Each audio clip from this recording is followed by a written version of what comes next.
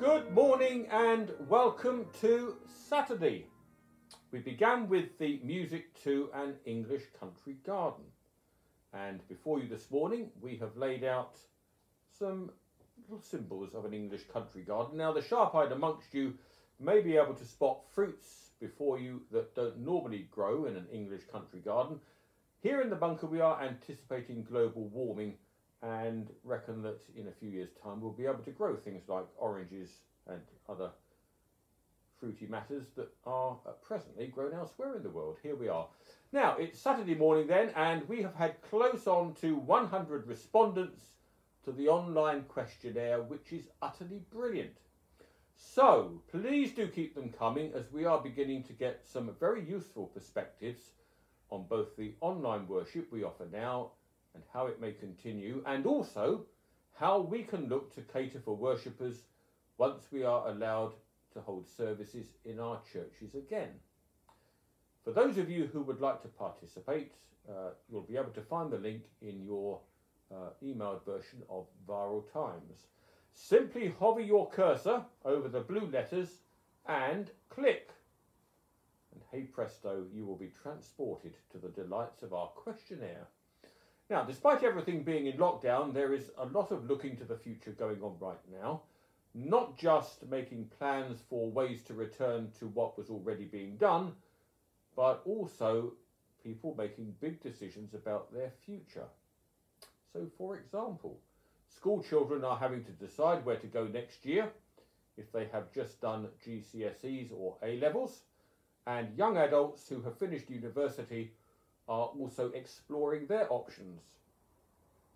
People who have sadly lost their jobs during lockdown are now looking at future choices. So these are all life-changing and hopefully will prove to be life-enhancing opportunities. But right now, with the normal resources to help people with these choices often unavailable, it is much harder to make informed decisions. So please do spare a thought for anyone who is in this position at the current time. Now, we wish you well for the weekend. Maybe some of you will get to see family for the first time in a while, even if only from a distance. Please stay well. Now, you've zoomed in on an English country garden this morning. Tomorrow night we're going to zoom in on an act of worship. For at 6 o'clock tomorrow, Zoomers will gather from east and west and north and south to participate in our short service. Now, do you Zoom? If not, would you like to? Those are the questions of the moment. If you would like to but don't, we can help you connect up. Just get in touch and we'll do the rest. It's as easy as ABC. So in Viral Times today, you will find the connection information you need to hook up to our Zoom service tomorrow night. Now, talking of ABC, that brings us very neatly to the alphabet of church life. And today, we're nearly there, folks, because we've reached V. Only a few more letters to go. And V stands for visitors and tourists, or tourism. Now, this is an area of our church life which we were just beginning to think about, and then lockdown happened.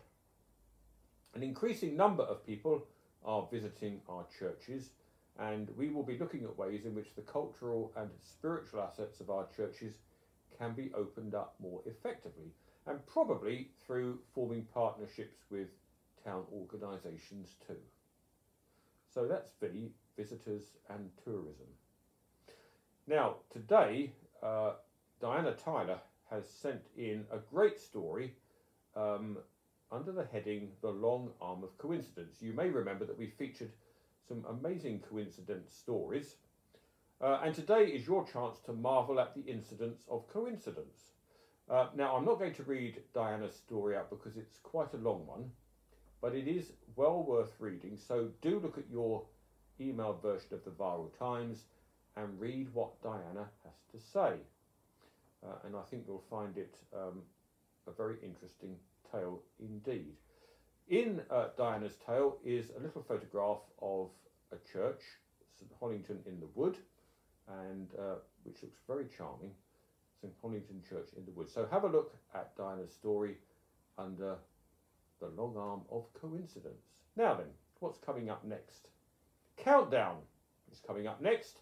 Cilla Franks found the word presently in our conundrum yesterday, and she also came up with another 50 words, which is pretty impressive. Davina and Heinrich Richheimer, Anne Cheeseman, Joy Rapley and Kate Rawlinson also found presently, with the last two ladies, Joy and Kate, finding the solution to the numbers game too. What bright sparks they are. Anne Robertson has found some solutions from a couple of days ago, including the word saintless. Is that a word? I've heard of saintliness, but not saintness, unless it's a typo. Nestles and tensile, alongside 105 smaller words. Well done, Anne. Now then, to the numbers game.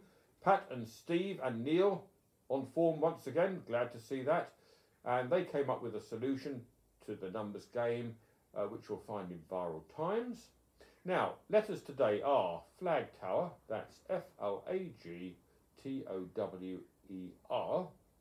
and somewhere in there is a 9-letter word.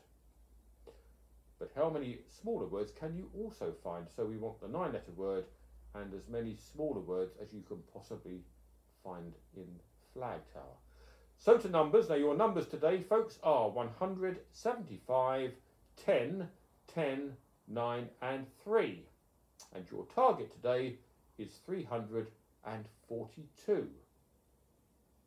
Now we began with the theme music to An English Country Garden, which was a little curtain raiser to our next item, entitled Blooming Marvellous. Now today we begin our look at some of the most stunning gardens in Tenterden through the lens of a camera.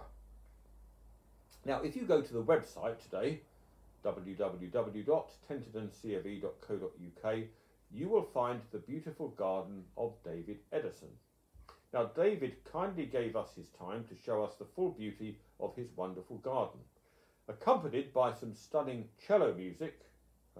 That's recorded, that's not David playing it by the way.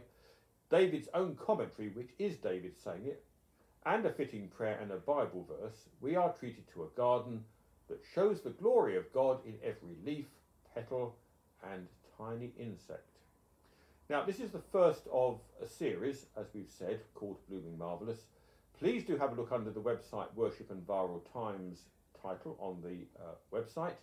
And we'd like at this point to thank Lindy Bates and the Tenterden Horticultural Society for helping to make this little series happen. Next week we visit the garden of Stephanie and Tony Butler and introduce you to Clouts Alley. More will be revealed in a week's time. Now to something new which is appearing today, Pioneers of Faith. This is the title of our new series of Saturday morning reflective services. In it we're going to be taking a more intimate look at the lives of the apostles. This group of men lived closely with Christ through his ministry and helped to establish the faith through their tireless work and example following Jesus' ascension to heaven. Each little service will consist of music, prayer, a passage from the Bible that tells us something about the apostle, and a short reflection written as if from their point of view. We begin today, Saturday, with St. Matthias, the man chosen by Lot. That's not Lot in the Old Testament, that's Lot as in small letter L-O-T, if you follow me, to take the place of Judas Iscariot. The service will be available on the website, and is available on the website from 7 o'clock this morning, so it should be up and running. So you can delight in that, and I'm going to tell you it's a real tonic. Okay, now we have various items of news from Canterbury Cathedral. We've got a mole at the cathedral, Caroline Placestead, who's a member of St Mildred's, and when she's not here, she's secretary to the Friends of the Cathedral, and Caroline keeps us up to date with new happenings at the cathedral. So what have we got for you today? We have a number of small items. There's the phased reopening to the public, and so I think the South Precincts is going to be, South Precincts part of the cathedral is going to be open from today. So do visit the website to find out more information about that. This is just the first stage of a phased reopening of the cathedral to the public. Obviously, the cathedral is sticking by government guidance, hence this phased opening. Right, on to the next item under cathedral news. What have we got? We've got, oh yes, Friendly Music for Wellbeing. The Friends are proud to have supported a new venture which launched in January. Thanks to Adrian Bortry, trustee of the Friends, and his wife Victoria, the cathedral has launched the first online session recently and hopes to launch new sessions on a regular basis. So do have a look at your Borough Times and find the link to the various Friendly Music for Wellbeing sessions. The fourth one, the latest, features Elvis. David Newshome, who is the assistant organist and director of the new girls' choir, is, I think, on the Radio 3. So you might want to listen to that, and there's a link there. And there's a little one here, little item, I can't believe it is Rutter. John Rutter has recorded a special and very personal introduction to The Lord Bless You and Keep You, which we've sung many times here at St Mildred's.